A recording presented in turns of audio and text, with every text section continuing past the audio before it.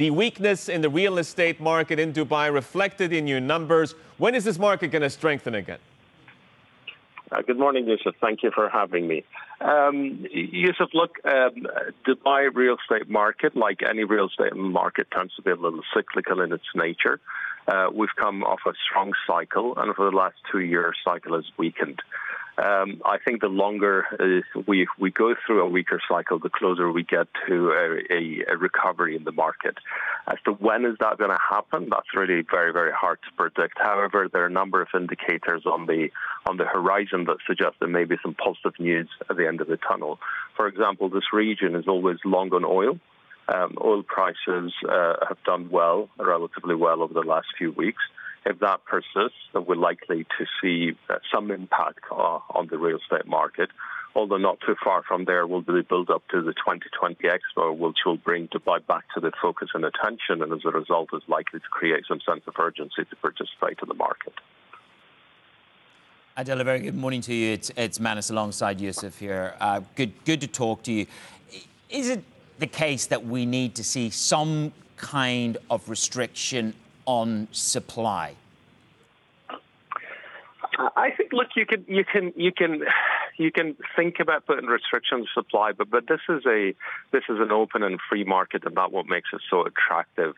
So long as there is sufficient return to the risk capital, there will be capital deployed to exploit the opportunity. But I think they will get a stage where it's no longer attractive for fresh capital to come into this, and then you'll begin to see a turn. Now, in my view, having a difficult market is not always bad news because it creates opportunities, and you've got to sit on sufficient liquidity to time those opportunities. Also, the bigger players, usually historically in other markets, and in this one, see this as a breakaway opportunity from the pack. When it's attractive for everybody to come in and participate, you get a lot of new developers mushrooming in. So it's not all bad news, I don't think. Adil, in the past, you've said that you may repay some debt early. What's the latest on that front? And also, how does that fit into your broader financing plans for the year? Any bonds on the horizon? Well, we post our Q1 results, Yusuf, we went out to the market, to the Sukuk market, and we successfully closed a transaction of $400 million, which we were very pleased with. We paid back 180 of the 2019, and this is a reflection of our proactive approach to managing liability. The 650 was maturing in April 2019. We had taken some of it out in 2017 and some more of it in 2018, and the outstanding is 270. Now we're at the peak of our liability base. From here to the end of the year, we're looking at paying down some debt, such that we're likely to finish up flat on the opening position. Adil, one of the set of numbers that I looked at in your release was the margin compression that we've seen relative to last year going into the third quarter. So we're now down at, what, 40, just over 40% for you in margins. Every investor is going to want to know whether that margin compression is done. Are we at the lowest level? Do you think that we're putting in a base in terms of your margins at 40.2%? Is this the nadir? Okay. Look, I think it's very relevant to ask that because margin is a key driver of shareholder value.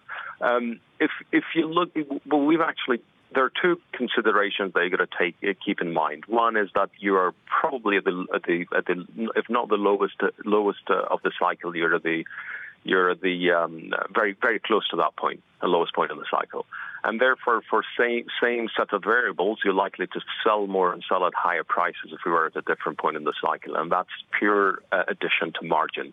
For your costs, really don't change significantly at different points in the cycle. Some selling costs go up when the cycle is weaker, but that's about it. And the other point that you need to bear in mind is that there's further clarification on the IFRS with regards to how we treated our villa sales and how we recognize land revenue. So we've moved not change the accounting policy, but rather change the treatment of the same account policy.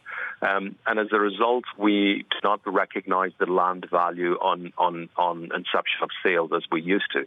And that, as a result, would optically bring the margin down, but over the life cycle of product recognition, that's not going to matter.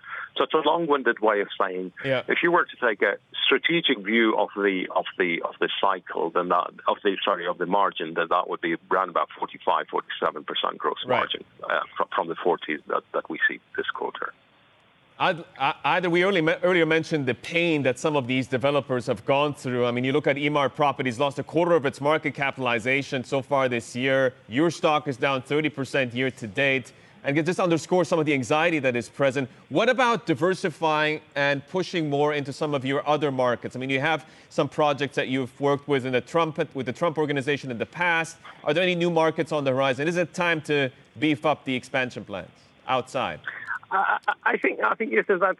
I mean, in my view, in our game, diversification is overplayed. Dubai remains a very strong market. It continues to give us sizable volumes. I mean, despite the drop in volume, we've actually sold 1.6 billion dirhams worth of property in one city in one quarter. So that's not to be sneezed at.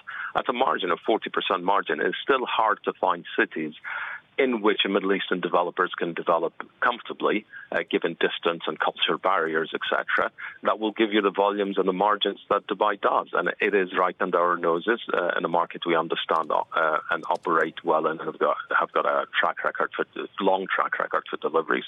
So I think the key is to be able to withstand the cycle and exploit opportunities as they present themselves. And I'm sure they will, especially in terms of land buying.